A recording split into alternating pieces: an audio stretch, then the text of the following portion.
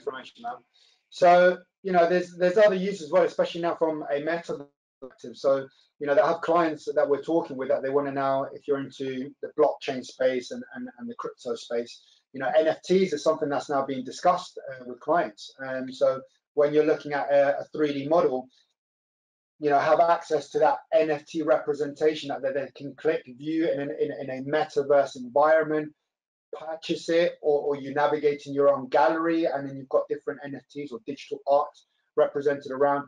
So many different uses, and to be honest, we're just at the start really of where true digitization and true digital twins will take us.